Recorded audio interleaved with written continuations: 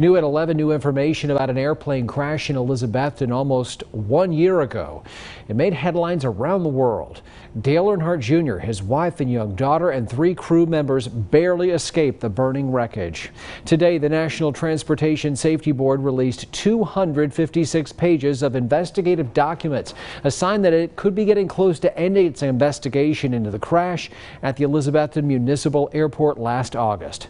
News Channel 11's Michael Epps has the newly released documents and the never-before-seen crash scene photos.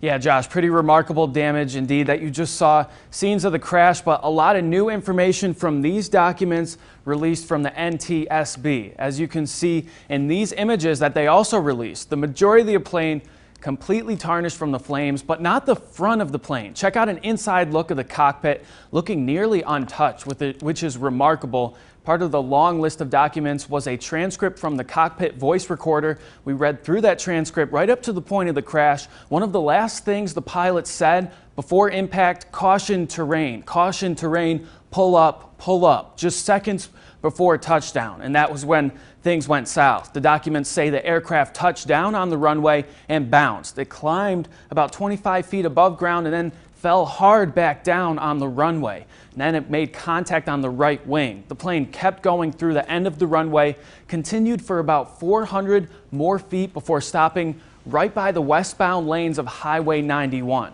Now, another huge note from the documents: the aircraft's interior crash-protected case was crucial in keeping the passengers safe when the fire began on the back half of the plane. Dale Jr., his wife, and 16-month-old daughter had minor injuries, and the pilot and co-pilot were unharmed. Remarkable miracle. You can read some of these documents, take a closer look at those pictures. All of this posted right now on WJHL.com. Josh.